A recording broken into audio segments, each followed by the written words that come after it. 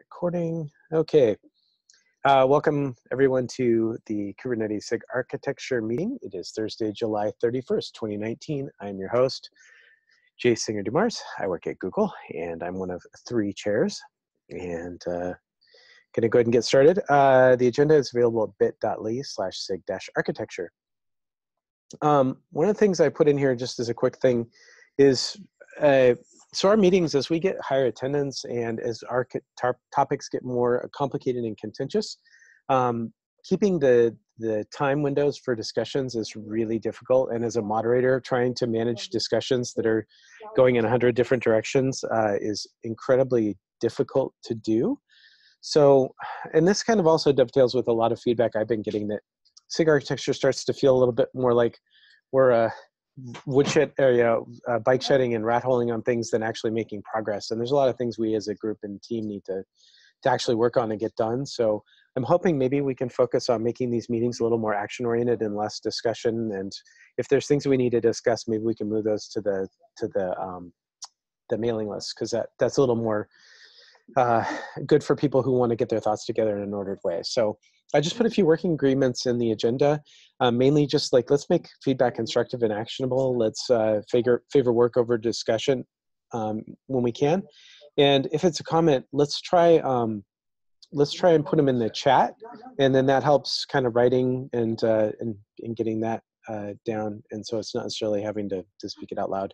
And lastly, just if you're talking more than listening, just be mindful of other folks who aren't talking, because only one person can talk at a time. So hopefully none of that is too radical or contentious. I just want to make sure that we're doing the best we can to be productive. And man, we have a lot to do and not many people to do it. So let's really make 2019 the year where we start making progress on a lot of these things. And with that, let's go ahead and kick off talking about the Windows progress. And Brian Grant, you are the lead on that. Is AV working in that room? Can you hear us? Yeah, great.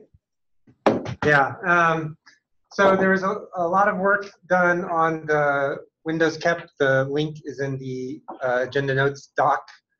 Please take a look. So thanks for all the work on that, and to the other folks who helped review it. There is a pretty comprehensive list of functionality that has been confirmed to work or not to work, and what the reasons for things that don't work are, as well as a more complete description of the effort and how the functionality will appear to users and how they will leverage that. So there are a bunch of action items in terms of GA criteria and things as granular as specific tests that need to be written. So please do take a look. There's also work done on the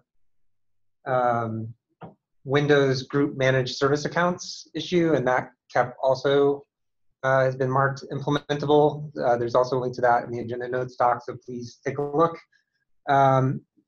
There are some outstanding issues to finish the work on labeling the Linux-only tests. So I have been looking at that. I don't know if there are other outstanding issues. So Patrick, are there things that you need more help with, or you like areas where other people can contribute? Yeah, so we sent an email over to the SIG Windows list. Michael actually sent that yesterday, so we're actually increasing the frequency of syncs we have. We think we've got a good list of issues to continue working through and making progress. But I think we've got a clear path forward there, and it's helped get some more people across more companies, including some customers, volunteering to step up and help carry this forward. So I'm happy with the state that we're in right now.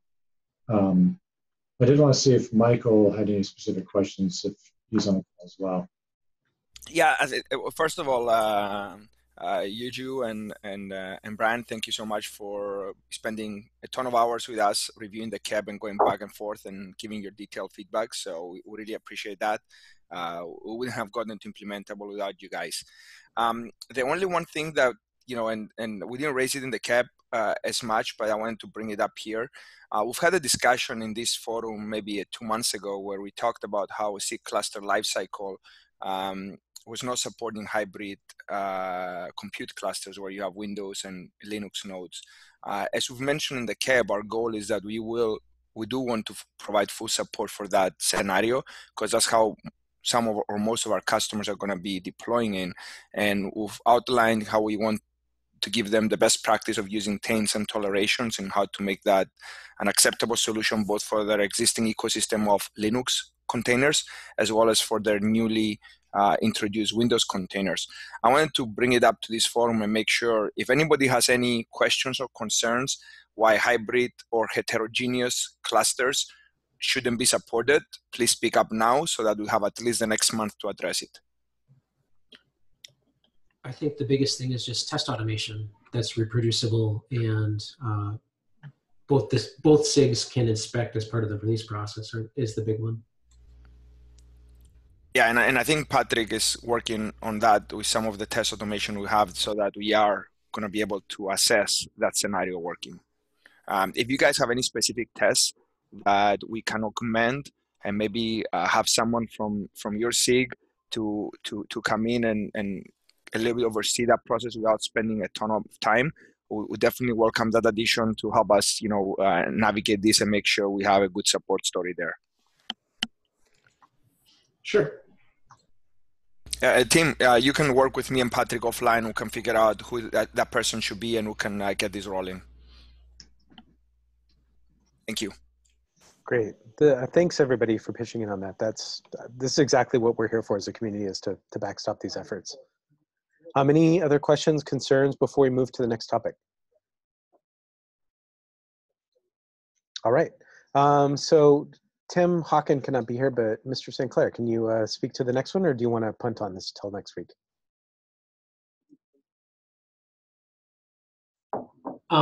Is that the CRD migration one? Correct. CRD installation. Yeah.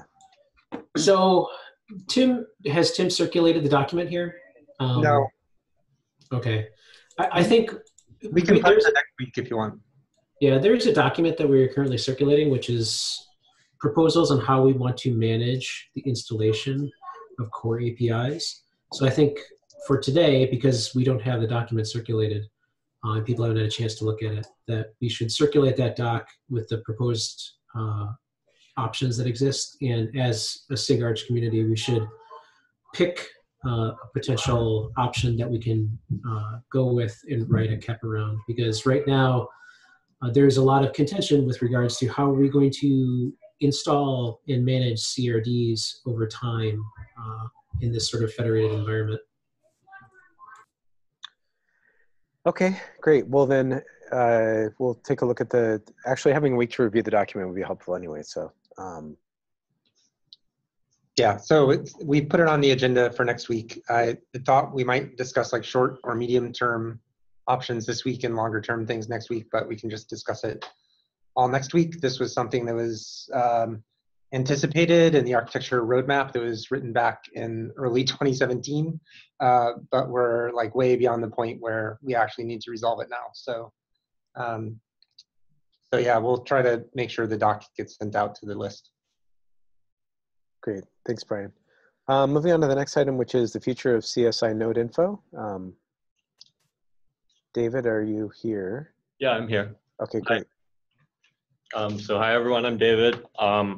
This kind of relates pretty strongly to what the previous topic was going to be about, the CRD installation stuff, but this is more specific to storage. So I circulated the document earlier. Not sure if everyone got to read it, but the general idea is that we have a CRD, or we have an API object right now, which is a CRD for storage called CSI node info, which is kind of key for a lot of our storage features in CSI going forwards. Specifically, the two pieces that we care about most and that this proposal will affect the most are entry to CSI migration and CSI topology. So although we do have the planned long-term pull by the TIMs about installing CRDs, we do require a more short-term solution. So I outlined two of them. It seems like we're kind of circling around two possible solutions. One being to move the CRD to a core API, and the second being to kind of hack specific cloud providers, cluster up scripts or deployment mechanisms to install the CRDs by default. But Michelle, I think you have a reason that it should be more of a core API. Is that true? No, I think I just wanted to, I want to be able to come to a decision on which short-term solution, short or medium-term solution we should take so that we can be unblocked and be able to move these features to beta this release. Mm-hmm. But I think the topology GA and migration and topology GA are both would be blocked on the more long-term solution. So we need to work out timelines with that too. So are there resource types other than this one resource type, or is it really just one resource type? I think it's just There's the two of them, There's CSI two node series. info and CSI. There's two. So I think the biggest question here is, what's the life cycle? Does the life cycle change if it would it be revved independently outside of tree ever, or would it always be revved with the core APIs and be dependent upon the core APIs? I think it will always be revved with the core, with in-tree, because we have in-tree components that are depending on it. For CSI in particular, CSI itself is an extension mechanism that we're going to use to get the volume source implementations out of tree.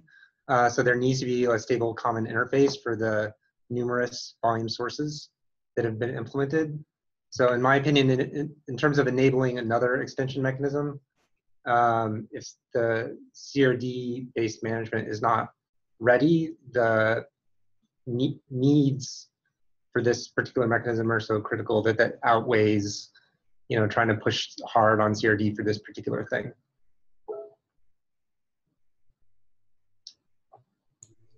I agree. That's a long-winded way of saying if we don't have a better option, we should make it a core API, which enables a lot of other stuff to not be core. And I've been trying to hold the bar and not bend on this, but I'm willing to bend if we need to.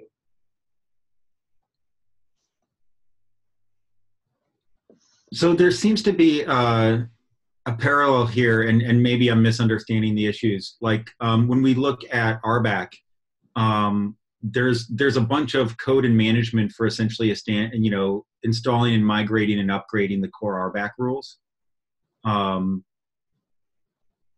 Could we do something similar for the CRDs for this? Now, I don't understand all the subtleties around the ordering issues, so maybe I'm missing something out there. But there are situations where we're managing dynamic objects as a bunch of sort of stock built-in objects with upgrade semantics. Which parts of RBAC are? The standard roles. Yeah, so you're talking about the configuration, not the resource types. Yeah, but I'm saying that like there is like that those standard roles are dynamic objects that are managed with version upgrades and all that, like managing the CRD types in a similar way. Is there a parallel there? Yeah, and we have a few ad hoc cases in the system where things have been done, for example, for the cube system namespace, for the default namespace. Most of these are fairly not configuration intensive. They're kind of simple. So having hard-coded configuration in some core system component hasn't so much been a problem. For other things, we've used the add-on manager, but as the number of different cluster lifecycle tools kind of proliferate and evolve and change, it's no longer sufficient to just dump some YAML into the cluster add-on directory and expect it to get picked up by people. I don't think anybody's suggesting the cluster add-on directory is the place for this, and that's not where the standard RBAC. I mean, where are those RBAC roles defined, and how are the different tools expected to adapt to them? These things are defined in Go code that's built in natively. So it's embedded in the API server. Oh. It is exported into YAML files as well for consumption by external tools. Yeah.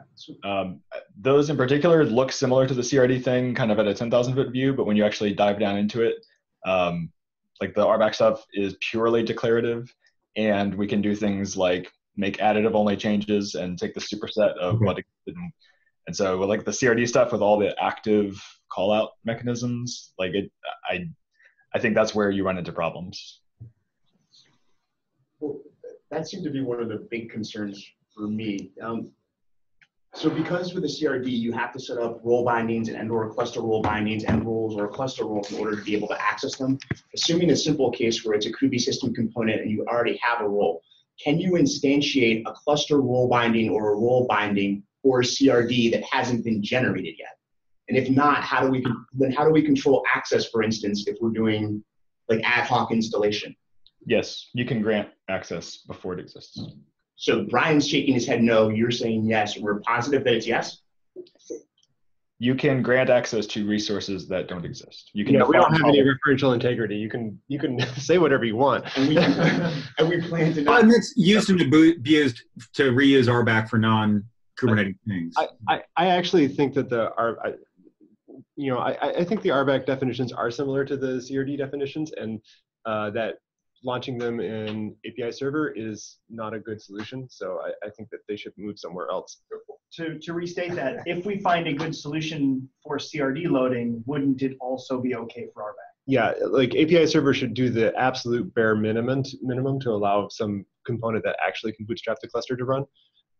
We shouldn't build the bootstrapping stuff into API server. It's not the right place. This starts to run into some of those circular dependency issues, though, with like if pods are a CRD, right? I do not think that we need to solve that problem today. But I think that right off the bat. If you're saying this bootstrapping mechanism is going to be responsible for bootstrapping RBAC, like a lot of those RBAC roles are required by things like the controller manager to function. I think designing that is going to take a while, but I don't think it is necessary immediately because we're not going to move pods to be a CRD immediately.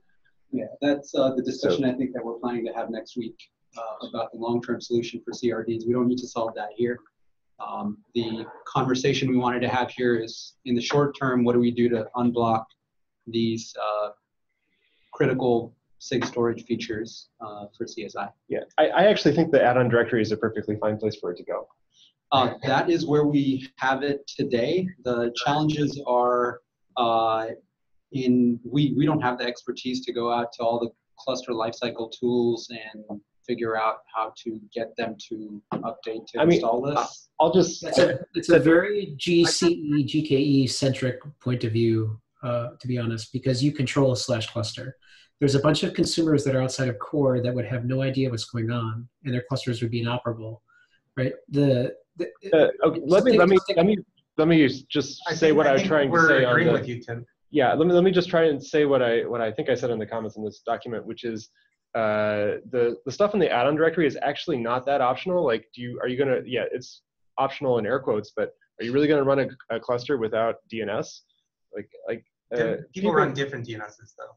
People can run different DNS, but if you're running a cluster and you're not running the stuff in the default add-on directory, that means you've made some conscious choice about it. Like, you don't have a complete cluster if you don't offer solutions for these things. That's true, but different cluster lifecycle tools have different solutions to it. Yeah, Kubedium has hard-coded. I think that's and installing the networking is another example. You know, We're talking about a new requirement for all cluster add-on tools to say there is a non-optional set of add-ons that you must add, and they're defined somewhere. And I don't think this is a new class of things. I think it's just like DNS or networking DNS or is new, and tools like kubeadm have Go code. They don't look at the cluster directory. So we're saying specifically there is going to be some place that there is defined some YAML that you must. But if you're an operator, like, you made a decision, I'm not going to run the default thing. I'm going to write. As an example, I think the RBAC is one example. DNS is another example. Kubedium has hard-coded solutions to those. Other tools have other solutions to those. When we added the scheduler component and broke it out from controller manager, which maybe you did, we broke every cluster lifecycle tool in every blog, and this is pre-Kubernetes the hard way, but back then it was easier. we broke like all cluster installations everywhere. And this is sort of a similar thing, I think. Great. So my question is that is there an option 1.5?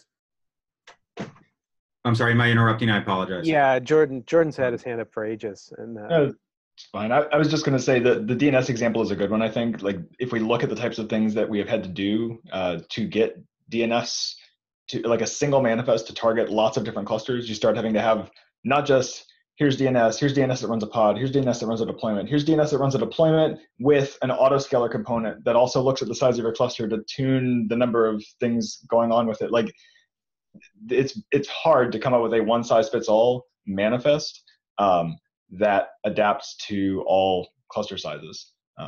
And if we want a folder, like an add-ons folder, to be like a bucket of YAML that people are required to either take opaquely and just apply to their cluster, or required to understand in detail to adapt and tune to fit their cluster, like those are different.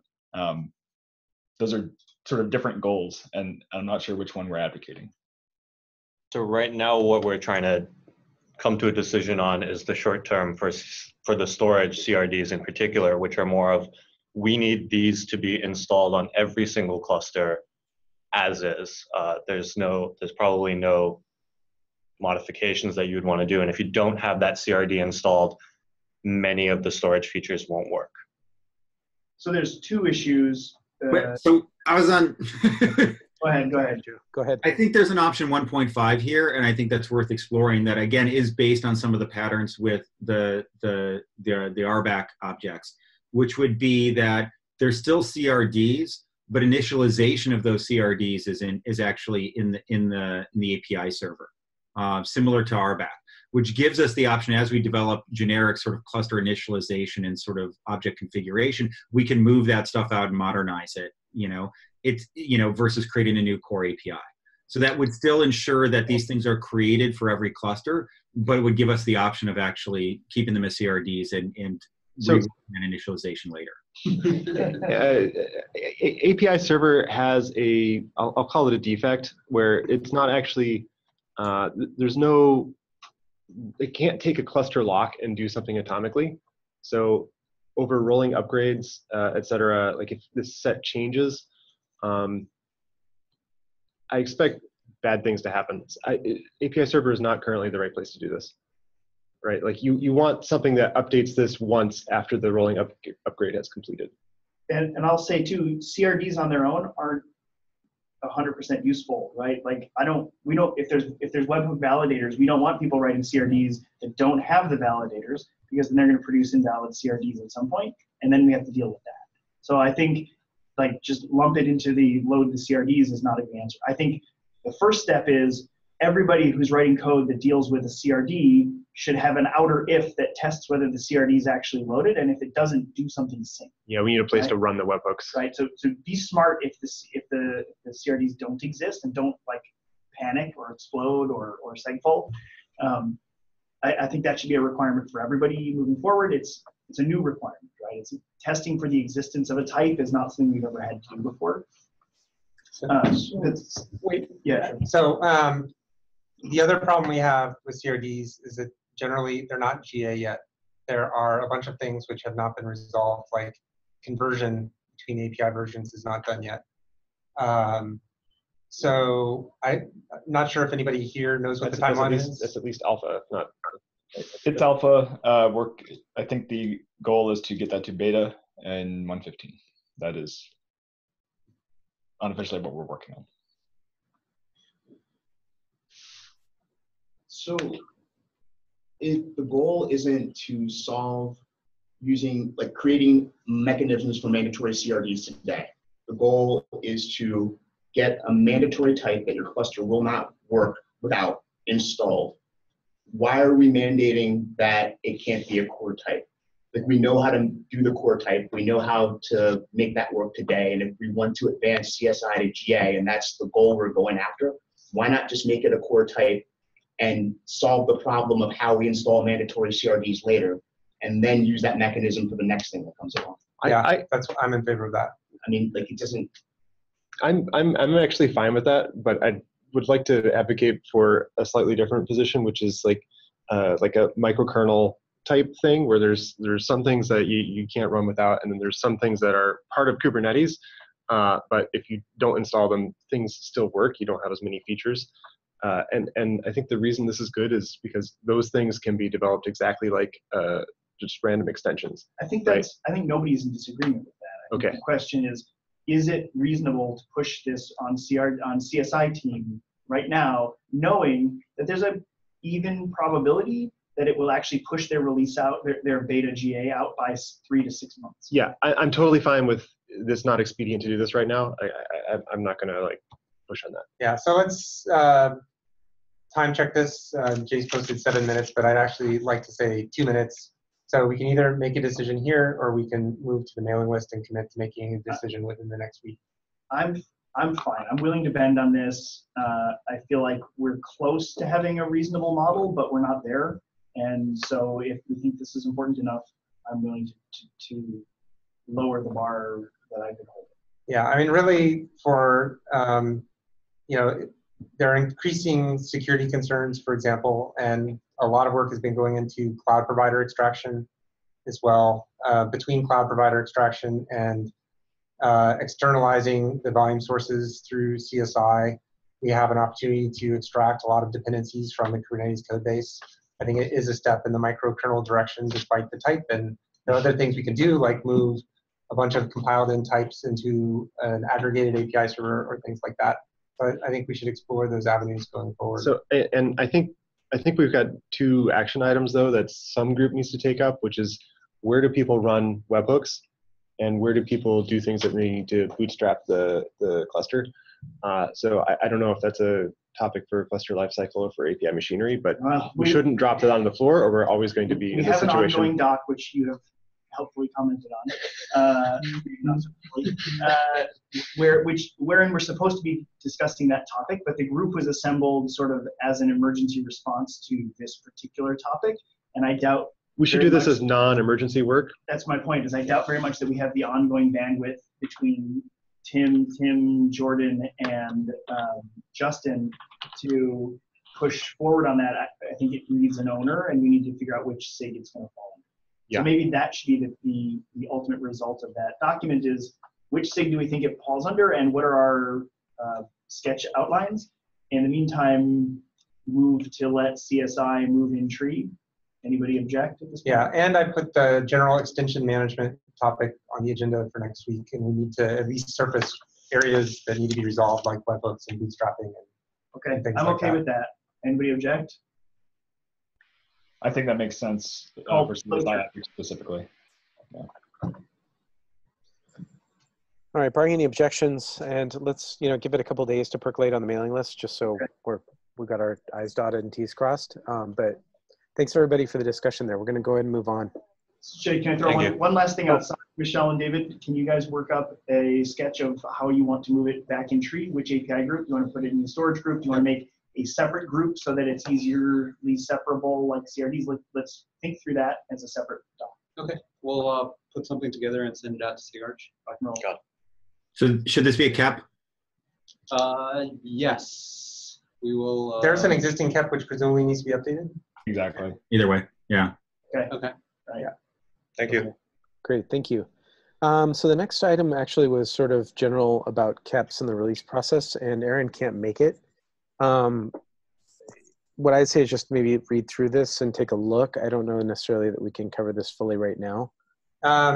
Yeah. I mean, there was also an announcement at the community meeting, basically all significant work underway that we can discover, which is itself is hard, is being asked to have a KEP in place in the implementable state for 1.14. So thank you very much to Aaron and others who've been pushing on that from the release side. It's caught a number of people by surprise, so the deadline was pushed to Monday. So, please get on top of that if you were one of the surprised people. Our KEP dashboard for SIG architecture is completely broken and out of date. The last time I checked, due to the KEP move. In general, I know that Tim Hawken was looking at the KEP tool that Caleb started. Because KEPs are merged before they're marked implementable, and some have open PRs and whatnot, it's pretty hard to just discover all the KEPs that are in flight. So hopefully the tool can help with that. The tool that I took a look at, and I understand that Caleb is reworking, I don't know if he's here today, was mostly about lifecycle management. So it was, if you're creating a KEP, it's going to help you create all the correct artifacts from the most recent template and walk through the steps of things you need to fill out. And if you were reviewing a KEP, it had some lifecycle stuff too, but it didn't seem to match the GitHub-centric workflow. I don't know if anybody else uses the pure Git-centric workflow. I don't. There's a separate tool. There were two tools there. The other one was more of a lint, which I think is actually a good chunk of the value to me, is getting something that says, hey, don't merge this KEP because these rules haven't been satisfied yet. Like, it doesn't have an approver. So I'm going to hopefully be working with Caleb again to look at the next iteration and work through it. If there are things that people who do a lot of KEP reviews want to see out of the tool, you can talk to me or talk to Caleb, just in terms of like wish list for your workflow. And that tool is out on GitHub. I'm going to post a link in the chat for people that want to take a look at it, and also in the agenda. So more people on this, please, the better. It'll make a better experience overall. And let's see, moving on. I lost my tab with the agenda. I think it's Jordan. I think you're up next with API reviews, if I recall correctly. Okay. I wasn't actually sure what we wanted to cover for this. I saw it on the agenda. I can mention that first, since I tagged you on there. You know, in general, we've been trying to figure out how to make the API review process operate more smoothly and make it more sustainable. Really, a handful of people have been involved. You know, in addition to the KEP tracking board being basically broken, the API tracking board has been very hard to keep up to date manually. There is a PR out to add automation for that. It would be great if someone from the SIG Architecture group could help that along by taking a look and making sure that it addresses our needs. There are over 100 PRs open labeled API change in Kubernetes right now, and there are APIs in other places as well that need to be tracked down.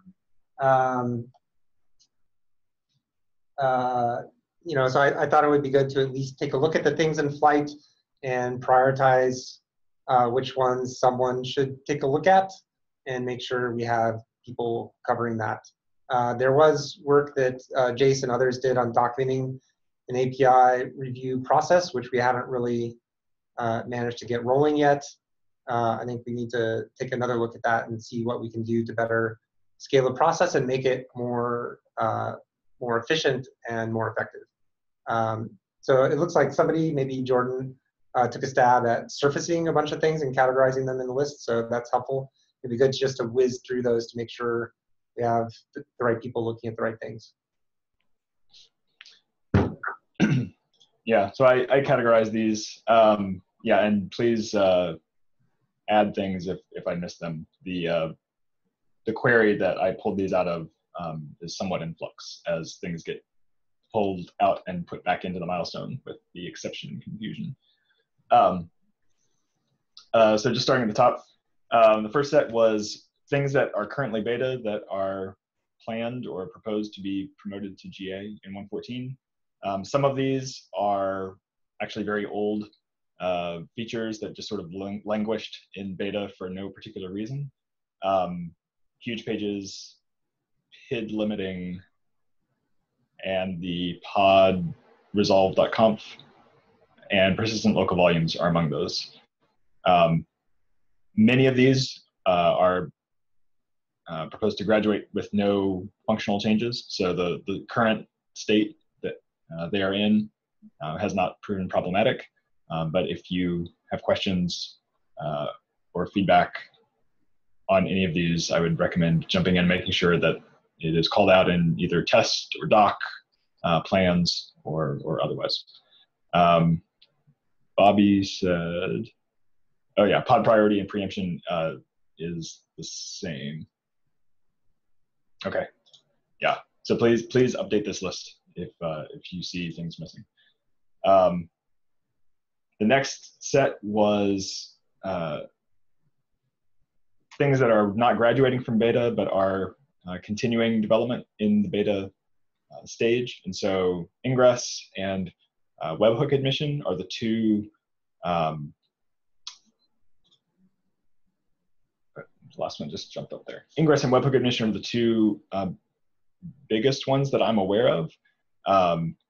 Ingress has languished for a long time in the extensions v1 beta 1 group, and there is a KEP proposing a way to recognize what it is, which is a API that is widely used, and recognize what it cannot probably be, which is the perfect L7 API that we want from where it is. And so trying to figure out a middle ground that doesn't break a bunch of people, but lets us get it out of a permanent beta API group to something that we can say, well, here it is, we support it. If we want to do something radically different or better, we can start that as an independent effort. Webhook admission, that's kind of a laundry list of things addressing user experiences using the current beta version. People trying to use webhook admission and running into issues or improvements that they needed. And so there's a list of things that we plan to do in 1.14 that will remain in beta. CRD OpenAPI publishing is looking to bring CRDs up to parity with built-in types as far as the schema information that it exposes, but that is not graduating out of GA. Like I said earlier, 1.14, we're planning to make a push to progress webhook admission, and 1.15 focus on some of the CRD features. The event API, someone just added, and I don't know what that is. The event API was redesigned over a year ago, and then implementation kind of stalled. The API actually then did get implemented, but it wasn't adopted anywhere in the system. So now we have a contributor who is working to change some of the existing event generation call sites within the project to the new event API. So it's really the first use, I believe, of the new API, which is intended to address a bunch of problems. There are some things that have come up, some performance concerns that people are working to address, but the hope is we can make the events much more useful by making common event content more explicit in the schema of event type. So just a quick clarification, I think we are still in the phase of like writing the library itself, not yet in the phase of switching the existing events to the new API. Oh, okay. Well, thanks for that clarification. I thought somewhere I saw something being changed, but maybe it was a test or a prototype or something like that. Yeah, it was some kind of prototype, yeah, to see if it works, yes. Yeah. To be clear, too, as we are going through this list, some of these are much further along in towards the requirements that have to be met by Monday, as far as having a design and having it reviewed and approved and merged. Some of these are likely to not be there on Monday. So if there are ones that you care about, please go look at them. And if they are not close, let the people involved know or take ownership of that. And if they are close, please help drive them to closure this week. Yeah, I mean, this is really an example. You can look across this list. This almost certainly isn't complete. The project is in desperate need of some project management. So if that's something you want to help with, or you can find someone to help with that, please reach out, because things a lot of things don't make the release, not because someone's not working on it, but because due to lack of coordination of the things that need to come together to make it happen. And that can happen for big efforts like Windows, and it can happen for smaller things too. I would also add that adding more API reviewers and people who can sort of level up eventually and get to the approval status is going to help us as well. Yeah, to that end, I was actually going to say something at the end, but that's a good segue, so I'm going to say it now. If you are involved in one of these areas and would like to shadow an API review or know someone who would, we are looking to develop a deeper bench for API reviews. And so all of these things, if they're going to get in, an API reviewer or approver is going to be looking at them. If you would like to shadow that, please comment, probably in the issue, to say, when this gets reviewed, I'd like to be involved, observe, learn, give feedback as well. We're trying to build expertise and a deeper bench so that we can get more people being aware of like what goes into a good API, what the requirements are. So, Jordan, do you have that stuff written down somewhere, or is it? That was the API review process Brian mentioned, which is largely aspirational right now. It's definitely one of the, as soon as we stop drowning, we will plan out how we're going to swim over the next English channel.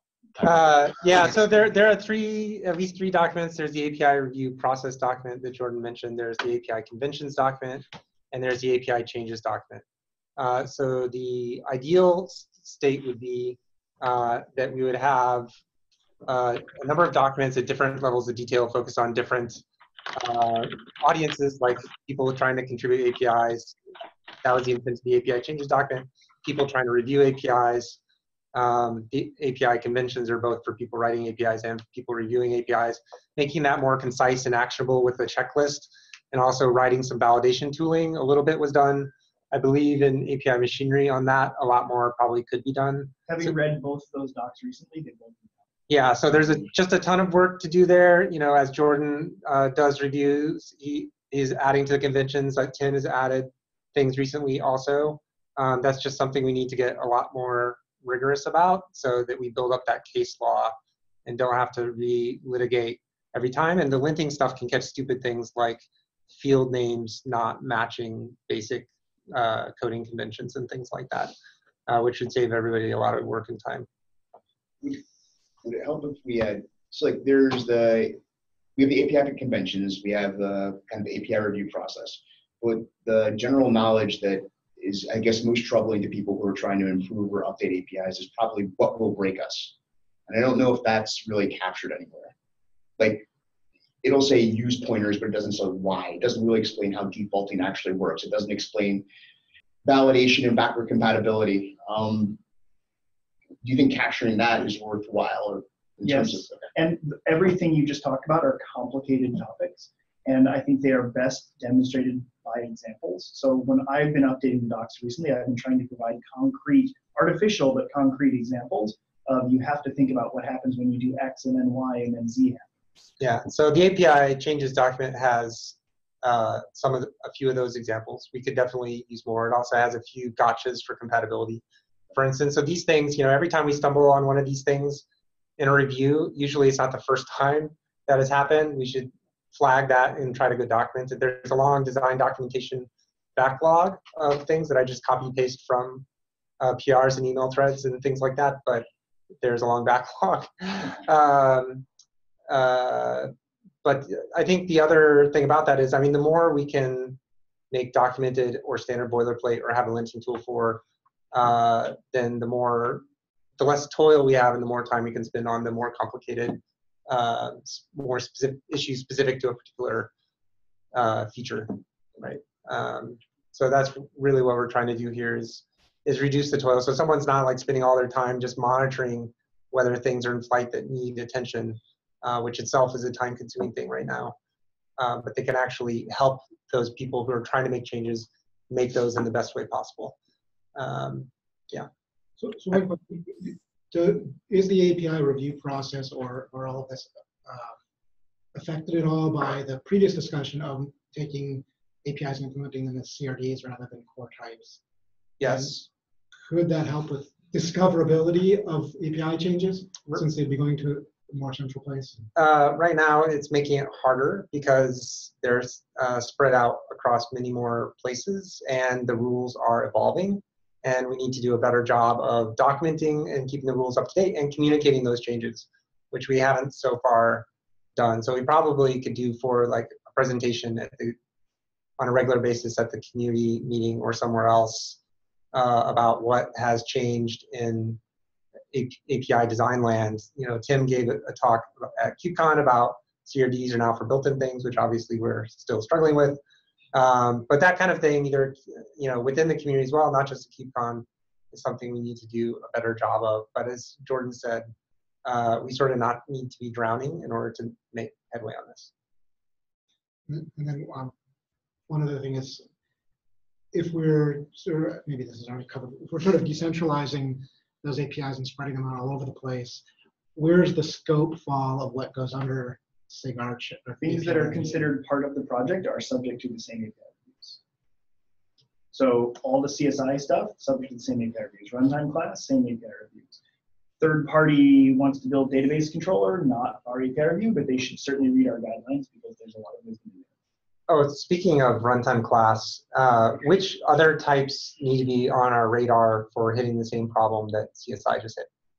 Like, what do we think the next case of a CRD needing a solution will be? Runtime class. Okay. Are there any other types in the migration stuff? No, it's just those two. I mean, one of the distinguishing characteristics of the CSI stuff was that it is related to an existing in-tree feature. And so it's one we're trying to move from in-tree to out-of-tree. Runtime class as a net new thing is something that we have better options for tolerating the absence of more gracefully, right? Fair. One last thing to add about the review, increasing the reviewer pool is that I know it can be a little bit intimidating and daunting to get into this, but an easy win for somebody just to get more familiar with it would be to partner with Tim or some of the other reviewers and do some of that documentation, like capturing those edge cases and understanding what the rationale is. That's a low effort, high win thing that helps the community and also would get somebody more familiarity with the rationale and understand why these are done the way they are. So I would say that partnering on documentation is one of the lowest bars that you can do, and it's one of the most helpful. So anybody who's interested, contact Tim or Jordan or Brian or myself, and we'll definitely set you up and get you poised for success on that. I want to call out Justin's suggestion from the chat as well to record a video. I think some other similar videos were relatively popular, so that's a great idea. Yeah, there was at the Contributor Summit in Seattle. I did a live API review session, which I think was recorded. So yeah, that's useful. You can go look at it. Mostly it was like, I can't understand your comments. I don't understand how this is supposed to work. It was just mostly stuff like that. Yeah, basic code review things. Yeah, well, it's like even more important for APIs that people be able to figure it out by reading it. And then Matt has a suggestion, maybe blog posts for these things. Or like an office hours type of thing, like specifically dedicated to API review with it recorded, I think would be interesting. Okay, I'll put these suggestions in the notes, thanks. They're already in there, I think. And whoever else is helping take notes, thank you so much. Okay, so we're on the last topic, is that right? Or do you need more time? Let me run through the rest of this list really quickly. I'll do it in like 2 minutes. Graduation of alpha APIs to beta. The first one, the CSI topology, was the one we were talking about, proposing to do in-tree. Runtime class is continuing as a CRD. Continued development of alpha APIs for the dynamic. Of that. So how are we installing that CRD? Add-on manager. Okay. But it's alpha now? It's going to beta. In 1.14. Runtime class is designed to operate if the CRD isn't there, and it just treats it as if you don't have any runtime classes created. So you just dampen the emergency. Yeah. So if the user goes to create a runtime class, obviously they need the CRD first. Once there is a control plane component, which there will be at some point, it gets a little more complicated. Okay, so runtime class. But So that's not let's blocking use that as the lever to have the conversation around cops and kubeatom and YAML versus Go and exact versus IDEA. They're a little bit lower. Okay. There were a few that are proposing field additions to GA APIs. The first is for CSI inline volumes to get parity with in-tree inline volumes. That, I believe, is merged or close to merged now. So that is looking good. There were a couple questions on that, but is close. User namespace remapping, from what I can see, that is still relatively in flight, so I don't know if that is going to make it. The next one, topology or service routing, is that merged? I can't remember. That one we have the API more or less designed, but I'm not sure the implementation hasn't been made. Sorry, which one? Service routing, topology. Yeah, that is at CAP stage. Yeah. That also will require a CRD resource for its implementation in order to do it efficiently. So, but it's sort of Okay. Group managed service accounts. This is actually being done as an extension and for the alpha phase, so there's no API impact for alpha. We are trying to figure out like a coherent path forward for representing operating system specific things inside a pod spec. And so this is one of several possible Windows related fields that might make it into the pod once we figure out how to do that coherently and do that in a way that makes sense with the existing Linux specific fields. And nvar expansion in volume subpaths. It's a way to do nvar expansion for subpaths. The next set are net new APIs. The CSI migration was originally a CRD. It's looking like that will be done in tree to unblock CSI. Server-side apply is not a new resource. It's the moving of the kube control apply function into a server-side API so that all clients can use it. And redesigning it. What? And it's a pretty significant redesign of the entire mechanism. Yes. Ephemeral containers, that is currently in the milestone, but I don't think that will make it by Monday. The discussion seemed to reach a point of agreement about 6 months ago, but then kind of stalled out. So if that gets picked up, it'll probably be for 115.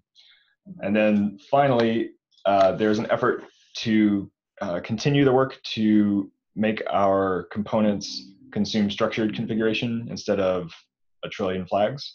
So Kubelet has pioneered this. There are a couple components that already consume alpha level API files or alpha level config files. And so this is taking a critical look at those and reviewing them before promoting them to beta. Those may or may not get promoted to beta depending on how that review goes, but this is trying to move that forward. And then the last thing I wanted to say was for planning and allocating API reviews. This is a long list, and like I said, some of these things will fall off this list before Monday, but come Monday or Tuesday, this will still be a long list.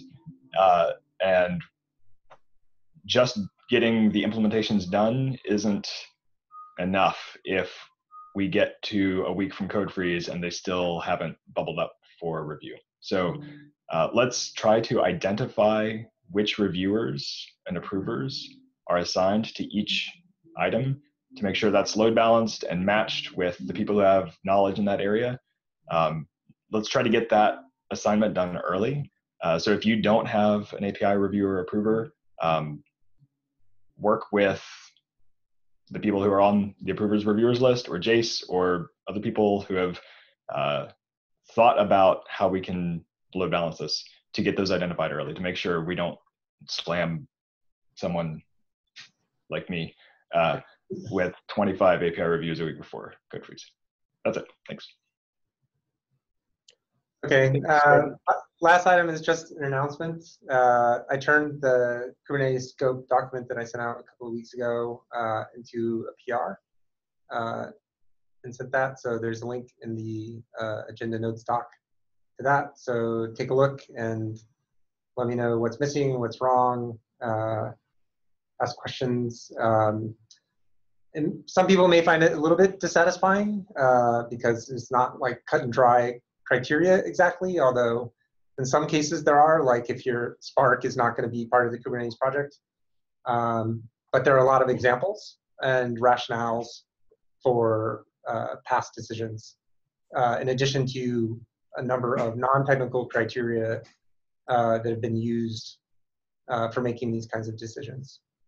So anyway, I mean, hopefully it will help set expectations and simplify some of these discussions going forward in the future.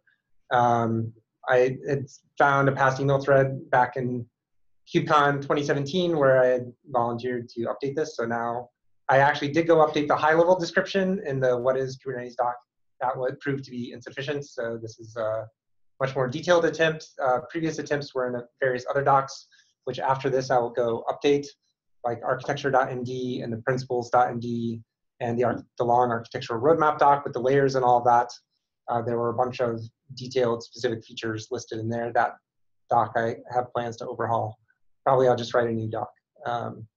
But anyway, the scope doc tries to focus just on the project scope. So take a look. Great. Okay, right on time. Thank you everybody for being super respectful. I think this was a great meeting and we got a lot done. And we'll see you in a week. And if you have items, bring them up on the mailing list. Slack is hard to monitor and we don't have to wait for the next meeting. Indeed. All right, thanks everybody. Thanks.